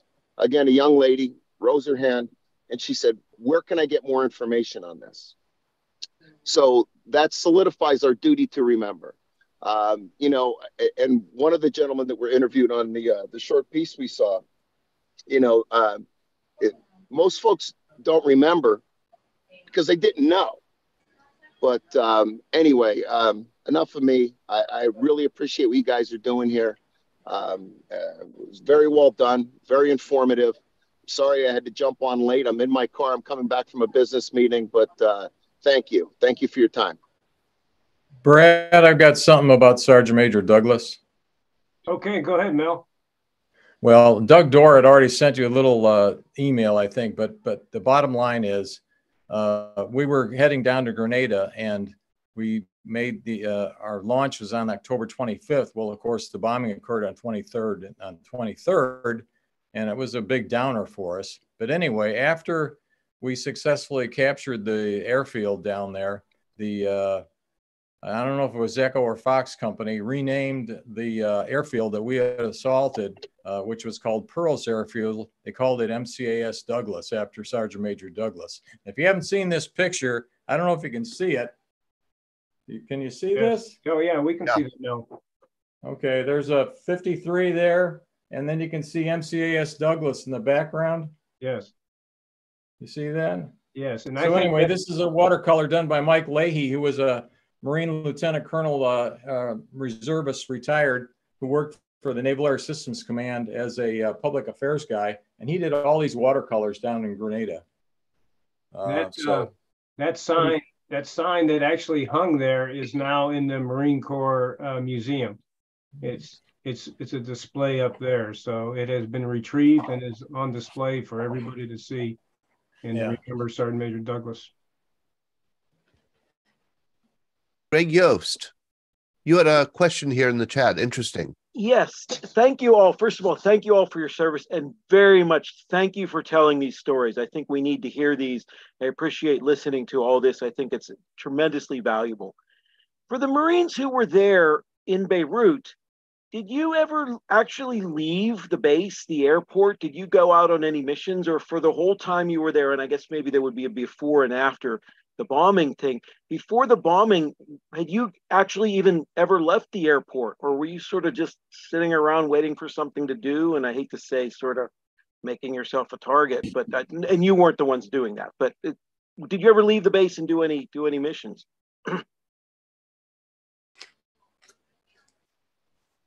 I mean, I'll take that one because I think I was in the beginning. My platoon was probably one of the more fortunate ones. We were the recon platoon. The Lebanese government wanted the Marines patrol East Beirut. That literally came down all the way from the Joint Staff, all the way down through the chain of command. And Blackjack Matthews tapped our platoon, and we were out. We started patrolling on 4 November of 82 and did 2 patrols a day every day until the day we left, except for the week we got off for Christmas when they sent us to Turkey. So I was one of the fortunate ones that went out and did presence patrols in East Beirut every day. And we counted ourselves lucky that we weren't out on the line, stuck at the airport, quite frankly. Over. Listen, Jeff Hammond, you're out there. Can you tell us your connection to Beirut and what you're doing today?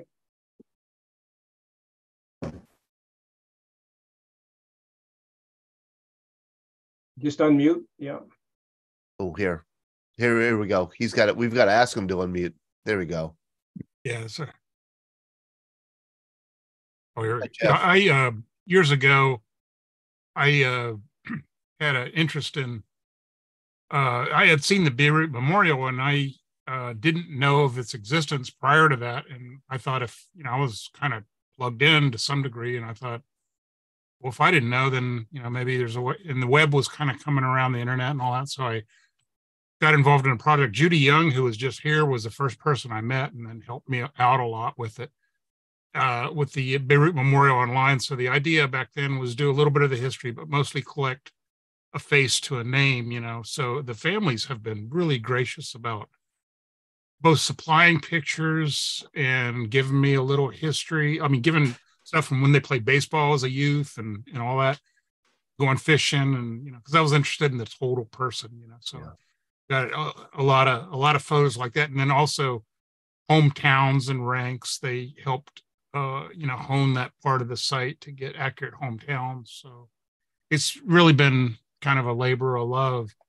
I also wanted to mention a few things about Sergeant Major Douglas. I talked to a Marine named, I guess over the years, I talk a lot, just like Mike does, with the veterans, and I've just became, just really engrossed with all the stories, and it was just fascinating. So I feel like that person is sharing the deepest part of them. So I give it that respect. But I talked to a Marine named Rusty Jarvis, and he happened to be at the 6th Fleet Medical with Sergeant Major Douglas at the time. And I forget if it was like just he was doing medical himself, or he was in between orders, or he was catching a ride back to the ship or whatever, but he was disillusioned over the medical treatment he was getting. So was Sergeant Major. And Sergeant Major just popped in and says, "Pack your bag, let's get it." So they found a hop flight or whatever and got back to Beirut, and he shared with me some of the conversations he had on the plane, which was kind of meaningful. But as far as Mike Ivey, I've just because I run the Beirut Memorial Online, I'm nobody really special, but I tend to get a lot of contacts from people that are doing documentaries, History Channel, Discovery Channel, CNN Presents, Fox War Stories, a lot of those over the years. And I help out a lot with it. But what always seems to happen from my perspective, is they have these grandiose plans to I want to capture it and I want to do it right and all these things. And then when I start talking to them about, just some of the dynamics with all the tribes or the factions over there, it's kind of like a kaleidoscope of crust that breaks and forms again, with all those factions. But you have to understand all that to understand the context of where the Marines were inserted there. So after a while, they just you could just see their eyes gloss over, and they just want to pull out and do something quick and dirty, and I don't think they want to do the in-depth. But Mike was different. He wanted to stay with it, and I was a little skeptical at first, not anything directly related to him, but just my experience over the years. But he wanted to stay with it, and he got to know all these Marines and sailors and Army, and I think he's done a really good job with what he's doing, and it's really a nice capture, and I'm sure it's meaningful for all these guys to tell their story to somebody that really wants to listen. So my hat's off to him. Yeah, and that you're so right, Jeff. That history or that context of the mission is so complex. And I've heard 3 or 4 times tonight Marines, chide themselves for not understanding when they were 18 or 19 years old this geopolitical situation in Beirut in 1983. And I got to tell you, 40 years later, professional historians and political scientists still have a tough time unraveling just what was going on there. George Brown, how are you, George? Hey, I'm doing good this evening. As always, Todd, fantastic presentation, and gosh, it's really something, because when I saw this Zoom subject, it was really close to home. Major John McCroglu, we went to high school together. He was 2 years behind me, and a good friend of my brother-in-law.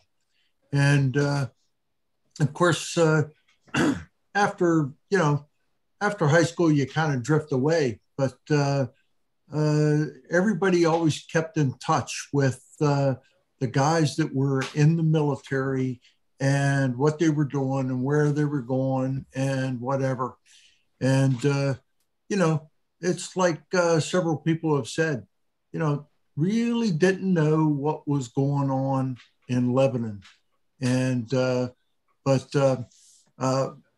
based on the little chat, I just wanted to let everybody know that I belong to an organization, the Southwest chapter of the Vietnam Veterans of America. And every year we do a Tet remembrance. And about 3 years ago, we started to include those folks from our area that were essentially casualties of the war on terror. And John was one of the first ones to be in that category. So solid citizen, and remember as best I can, the fact that even though he was 2 years behind me in school, you were as plain as day.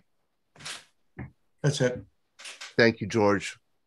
And you raise an interesting question. I've been at the Tet dinner when John and others have been remembered, and it's interesting that here we are 40 years later, and we could see this bombing, this event, in that larger, longer context of the global war on terror.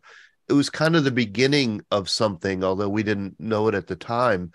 This is a hard question to ask, Mel and Brad, and I could have Mike and Chuck chime in.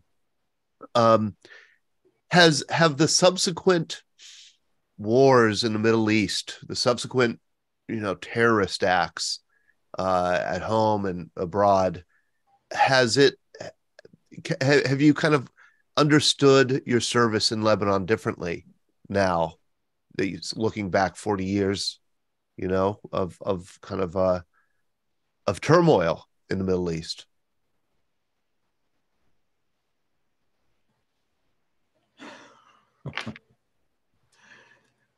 Tough question, Todd. Yeah. Well,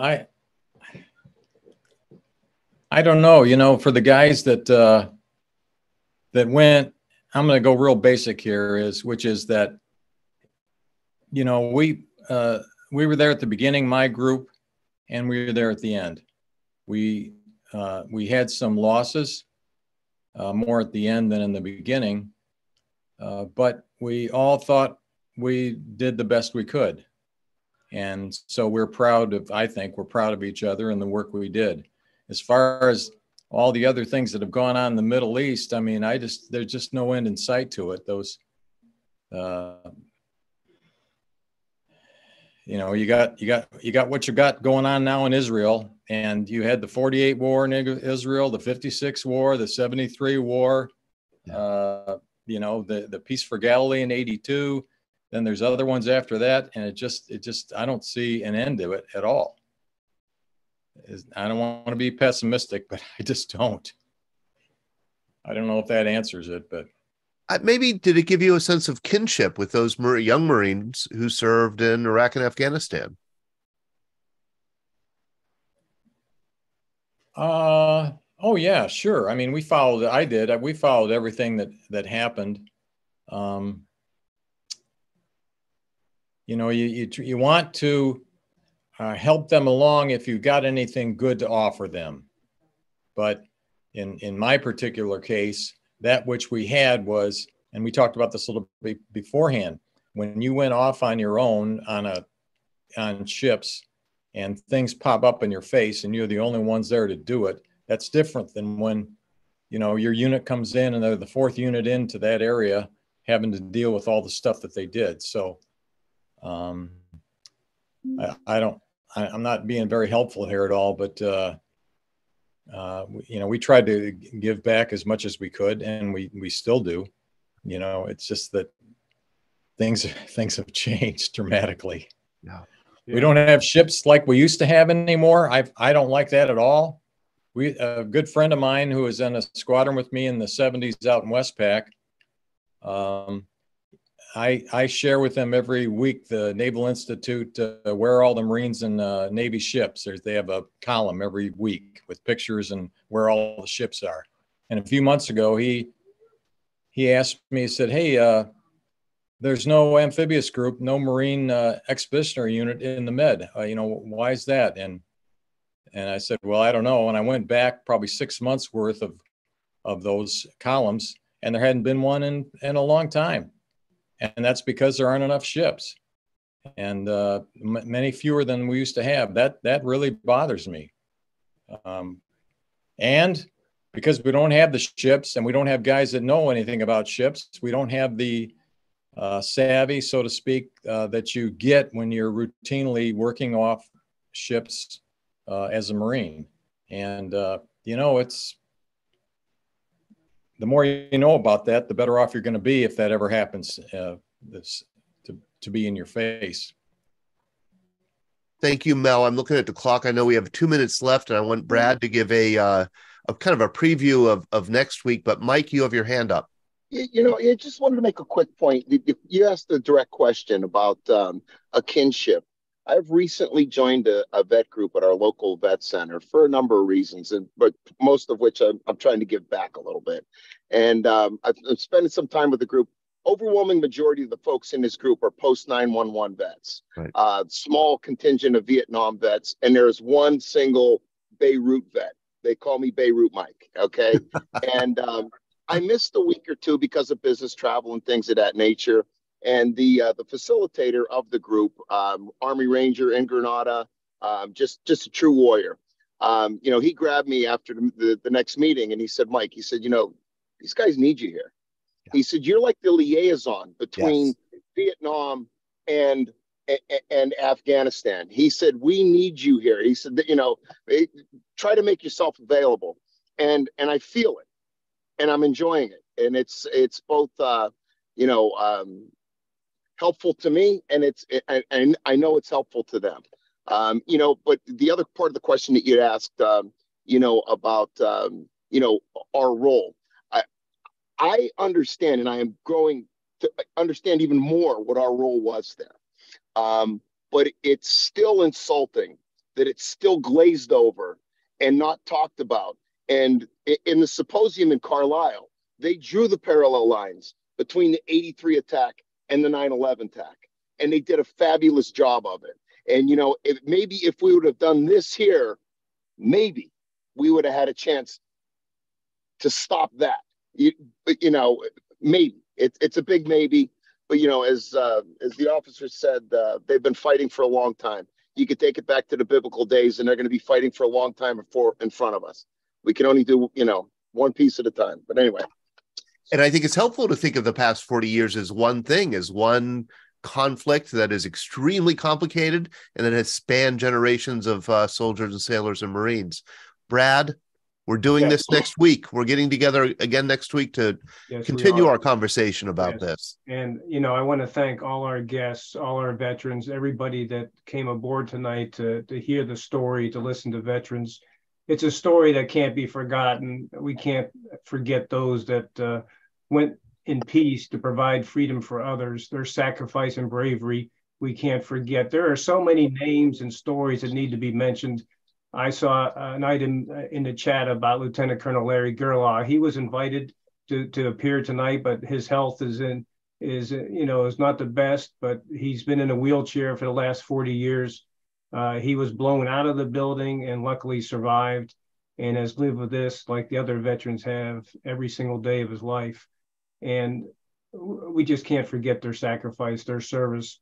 And we can't forget the lessons. We need to ask ourselves, we need to ask the veterans, was it worth it? What did they take from it? And where does that put us in history? And there's so much more to the story. Next week, we'll have Rabbi Resnikoff with us, a chaplain that was there on the scene in the aftermath of the bombing. His report will be read by President Reagan at a convention. We'll get to hear that, interact with him and other Beirut veterans next week. So I hope that everybody can come back again next week for more stories, more reflections, more chances to thank and to express gratitude and to remember. See you a week from tonight, 7 p.m. Eastern. Thank you, everybody. Good night.